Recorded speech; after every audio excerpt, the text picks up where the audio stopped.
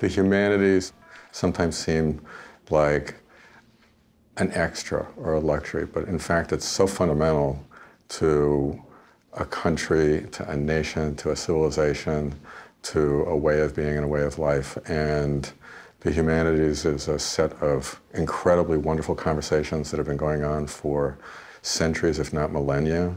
And those conversations are the richest transcripts that we have about how we excel and how we produce art and how we think clearly and how we produce beauty and truth and how we come to answers about the biggest questions that are on our minds and how the biggest questions have been answered in the past by deep thinkers. And we just couldn't be who we are today. We couldn't be where we are as a country or as a civilization if we didn't have the humanities. The humanities are really the alpha and the omega of what it is to be a citizen, a participant in modern society.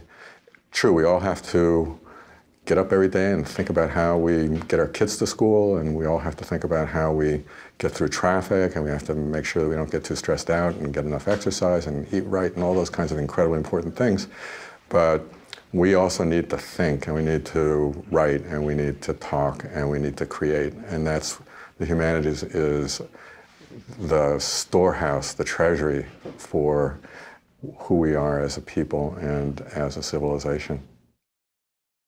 Students, after they take a liberal arts curriculum, including political science, know when to discount a story that seems plausible and know when to value a story that is compelling. So they're able to judge between competing stories for problems or interesting things that happen in the world. And so that's the biggest skill that the liberal arts gives you. It gives you a capacity to judge and at the same time to retain a kind of healthy skepticism about the trendy answers or the answers that seem to be driving a lot of discussion, and to retain a certain kind of background skepticism and openness to thinking about alternatives to what you're hearing about or what you're actually saying yourself, and to realize that any kind of judgment you come to is, or any kind of conclusion or inference that you come to is provisional and is subject to change when there's better evidence or a better analysis or a better